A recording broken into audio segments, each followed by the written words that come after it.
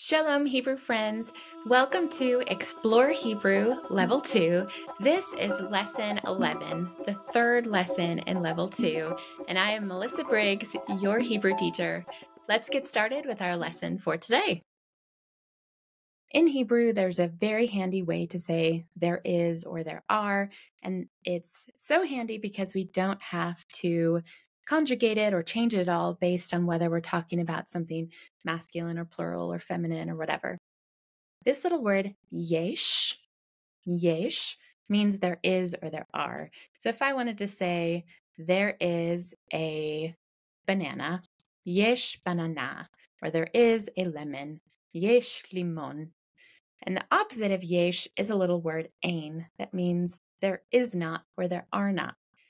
Ein banana. There is not a banana. Or if we just change the intonation of these sentences, then it becomes like a question. So, ein banana, isn't there a banana? Or yesh banana, is there a banana? Kind of two ways of asking the same thing. But yesh and ein, super useful. And again, these are different, but kind of similar to the words for yes or no.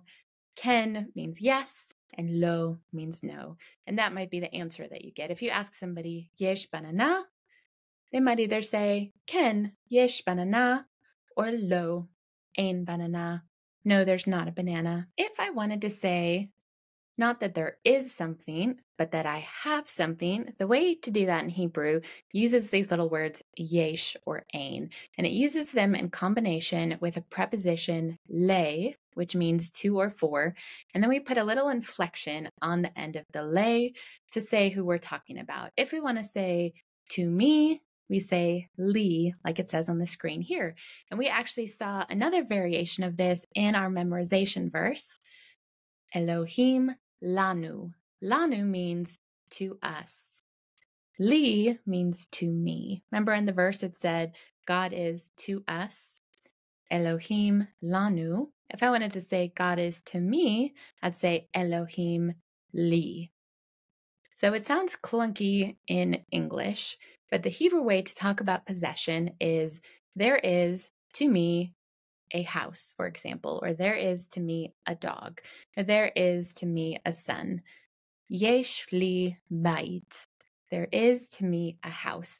And when we translate it into English, we don't say there is to me a house. We put it into the correct way that in English we talk about possession, which is with the verb have or has. I have a house. Yesh li bait. Yesh li banana. I have a banana. Yesh li ach. I have a brother. Now, the opposite of yesh li is ein li, because the opposite of yesh is ein. If I want to say I do not have a brother, or I do not have a flat, or I do not have a dog, I would say ein li, which literally means there is not to me, and then the thing that we're talking about. So ein li bait is I don't have a house. Or if I want to say I don't have a flat, as is written here, ein li dira. Or I don't have a dog, ein li kelev. We're going to talk more about this next week, but for now, I just want you to refresh yourselves with yesh and ein and what they mean, and then add to it this information that we can talk about what we possess with yesh li, I have achot, I have a sister, yesh li achot, or you might say I do not have a sister, ein li achot. So let's try that with some of these nouns that we learned last week. How would I say I do not have uncles? I do not have uncles.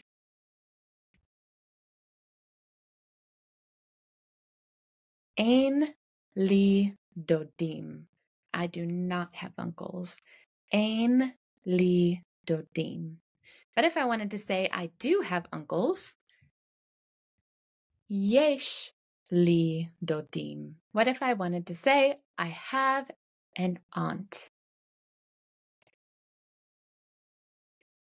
Yesh li doda.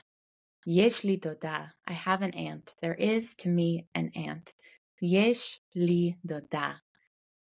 What if you wanted to say I do not have an aunt? Ein li doda. Ein li doda. What about sister? Do you remember how to pronounce the word for sister? Achot. How would you say, I do not have a sister?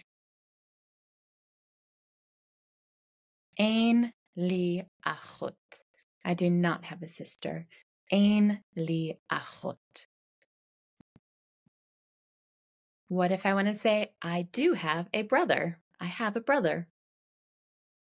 Remember, we need to literally say, there is, to me, a brother. Yesh li ach. Yesh li ach. There is to me a brother. Yesh li ach. What if I wanted to say, I have a father? This is actually a picture of my wonderful dad and I on my wedding day. I wanted to say, I have a father. Yesh li Abba. And of course, you can make the sentence more complex. If I wanted to say, I have a good father, I would say, Yesh li Abba tov. Remember, in Hebrew, we put the adjective after the noun. Yesh li Abba tov. So I actually wanted to pause here on this word for a few minutes and talk to you about the biblical Hebrew word Abba and its beauty and its significance in the scriptures. I know that Father's Day evokes different emotions from different people. I am truly grateful to be the daughter of such a loving dad that I know not to take it for granted. As a foster parent, I have seen firsthand just how complicated some father relationships can be. Prison, neglect, abuse, addiction, abandonment, for many people, including the precious children that have come under our care as foster parents. These are some of the words that come to mind about their dads. God, in His wisdom, gave us relatable metaphors to help us better understand Him and His kingdom. Found over and over in the Bible, fatherhood is a primary picture for the type of relationship God desires to have with each of us. Every child and adult has an innate desire to be in right relationship with their own dad. When that's not possible, it is a painful reality. So it's no wonder that the enemy of our souls rages war on family and fatherhood, seeking to destroy, diminish, and redefine. He aims to break the metaphor in order to distort our view of God. Whole documentaries and sociological studies have been made in recent years about the detrimental effect on a child's life and society as a whole when fathers are absent, abusive, or neglectful. The word for father, av, is the more formal version of the famous word Abba. Abba is a form of Av, which is a term of endearment like daddy. Abraham's name, Avraham in Hebrew, meaning father of many nations, and his original name, Avram, meaning exalted father, they are both from this same root word system. In the Bible, a person's identity is wrapped up in who their father is. Biblically, having a father, an Av, represented belonging. It meant having a place in a home and a family. And Av also provided protection. He provided provision and inheritance for his children. Before last names were a cultural norm, you were labeled as a son of your father. Isaac, son of Abraham. Jacob, son of Isaac. Just look at the genealogies.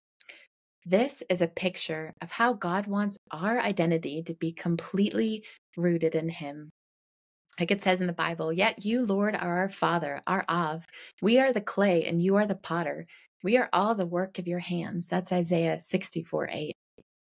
Our dads are supposed to reflect the incredible father heart of God to us, showing a tangible taste of God's love, His strength, His security, His provision, His protection, His instruction, His discipline, and His tenderness.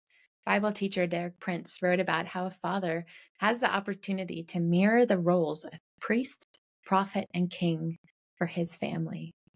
However, in our sinful world, perfection from an earthly father is impossible. Even the fathers in the Bible were imperfect. showing favoritism, or much worse. Nevertheless, no matter how any other parent or person behaves, our Father God is steady. He is a rock for us in every season, and God's merciful Father heart of forgiveness and acceptance is, of course, towards dads in their own brokenness and pain too. Galatians 4 says, "But when the set time had fully come, God sent his Son that we might receive adoption to sonship. Because you are his sons, God sent the Spirit of his Son into our hearts, the Spirit who calls out, 'Abba, Father.' So you are no longer a slave, but God's child. And since you are his child, God made you also an heir." So, what if your dad was less than ideal? What if he was harsh or distant or hurt you or hit you? What if he died? What if he left you feeling insecure in his love, seemingly never able to win his approval, his affection, his attention? Are you just doomed to be left as damaged goods, unable to relate to God properly? Certainly not. In Psalm 27, David spoke of the Father God accepting those who are rejected or hurt by their parents. You, Lord, have been my helper. Do not reject me or forsake me, God, my Savior. Though my father and mother forsake me, the Lord will receive me. If the powerful fatherhood metaphor could be so confused by human sin, then why would God risk using it? Maybe God chose this metaphor exactly because he knew that our human family relationships might be so complicated by sin, and he wanted to offer the solution that he offers himself to us as Father. The message of Av is that there is healing and wholeness available to all who have been wounded by their human fathers and everyone else. Jesus makes it possible for us to know a Father who loves us perfectly and will do us no harm. Jesus connects us to his Father so we might be made whole emotionally, spiritually, when we open up our hearts to him. God also loves to restore human relationships too, as we read in Malachi 4:6. In our training as foster parents, we were taught about the importance of providing a sense of felt safety for the children in our care. They explained that the difference between a child being safe versus a child feeling safe are different. A child may be safe with you, but unless they also feel safe, they will not trust you. They won't form a healthy relationship with you. As a foster carer or a parent, it's critical to make a secure attachment. The problems arising from insecure attachments are abundant, but if a child can learn the essential life skill of forming a secure attachment to a safe adult, a safe parent, then there is so much hope for them.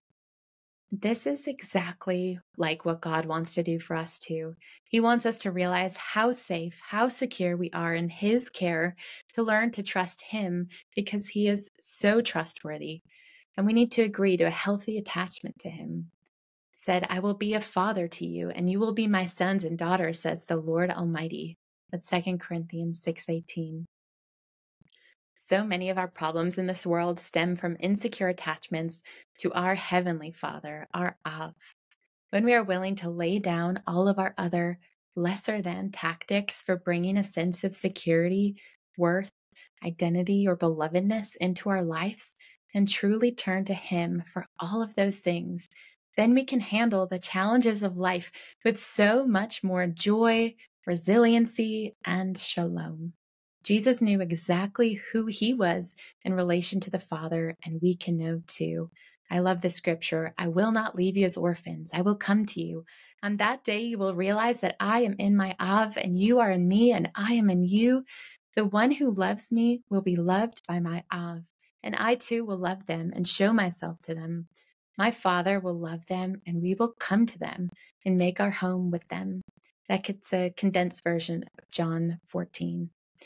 A strong, healthy, loving, respectful relationship with a loving Father is what every human heart longs for. And it is such good news that it is available freely through Jesus, who makes it possible for us to be in right relationship with the Father.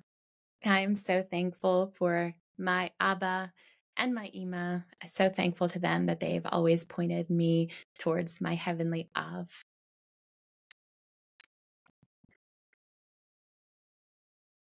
So here I just wanted to review quickly the verb gar. Ani gara betenesi, might say of my dad, hu gar betenesi, or my parents together, hem garim betenesi, or about my mom and myself, anachnu garot betenesi. So I wanted to give you another preposition that you could use with the verb gar. This is just a tiny word, but a powerful word. So let's read it together. We have ein, im. This is the little preposition with pronounced im. And you're actually going to be familiar with this word, meaning with, im, from the beautiful title of God, name of God, meaning God with us, im, ma, nu, el. So here in this word, we have a mem with a dagesh in it.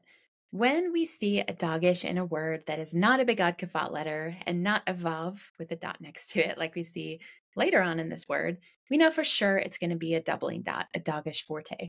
So we need to make this M sound twice. So let's sound it out slowly. Im, ma, nu, el, Immanuel, which literally means with us God.